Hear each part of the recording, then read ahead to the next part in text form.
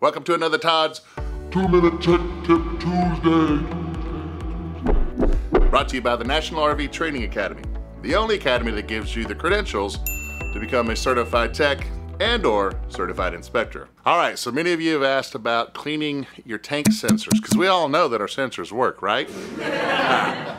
All right, well, what's going on with those sensors is, well, there's particulates, right? It could be toilet paper or anything else.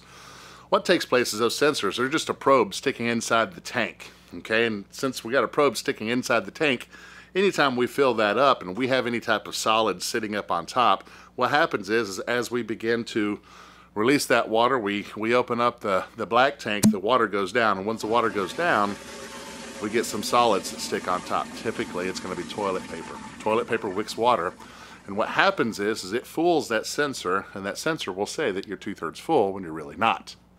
So how do you clean those sensors, okay? Now, I've talked to you about the RV Digest-It, and that's going to break the solids down, but sometimes you need a little bit more help. Ta-da! So Unique also makes an RV tank cleaner. Now, this is just basically about 15 times stronger than the Digest-It. And what you do is you simply take the bottle and you pour it down the toilet, and then you fill that tank up and you let it sit overnight. This will break down all the solids around that sensor and clean that sensor off. Now, is it 100% guaranteed? No, because you may have different particulates that may not get it. But for most of us, this is going ahead and clean it, right? And so this is one of the best ways. Let's back up. So if you have the internal probe sensors, that's really going to clean it. If you have something like sea level where you have those sensors on the outside, this isn't necessarily going to take care of that problem.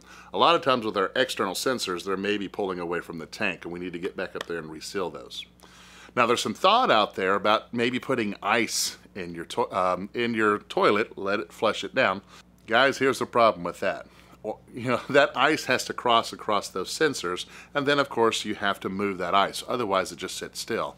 The hardest part with that is knowing how much water we have in our tank and knowing how much ice to put in there. Too much ice, it's not going to move at all. Too little ice, it'll just simply melt. So while there is some success by using ice, it's just more of the luck of the draw. Not only that, but you can't clean all three sensors. You got one at 1/3, one at 2/3, and one all the way up top. That means ice has to cross all of those. You have to drive like a maniac to try and move that ice. So the best thing to do is go ahead and get a product again that will help that bacteria, but also clean off those sensors. Again, Unique has a tank cleaner to go ahead and do that. Guys, you can get it on their site. Go there, you can go to Amazon, wherever quality Unique is sold. And just as a reminder, don't use any chemicals that actually harm the bacteria. Don't put any tank cleaners in there outside of the Unique. Don't put in Drano or anything like that, because that's what's going to kill that bacteria, and you're going to get that solid waste problem over and over again. And there's your tech tip. If you want to be able to fix the majority of the problems on your rig, well, let's say you want to open up a business, become a certified inspector or a certified RV technician, head over to our website at nrvta.com, click on programs, and get started today. I've seen some, and it all depends. So through the magic of the TV, I lost that, right? It's gone. Okay, and so with that, you have to be a complete physicist in order to find out how much ice. Now then you have to drive like a what do we call those things? Huh? How?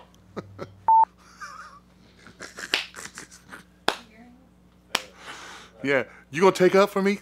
So, okay, yeah. Is maniac still, politically safe? All right. Womanac instead of a maniac. See? Just rest that one up. This is not a sponsored ad. At all. At all. Common sense care. Keep from freezing. Yeah, so put the whole bottle in. Voila. Voila. Okay. Viola.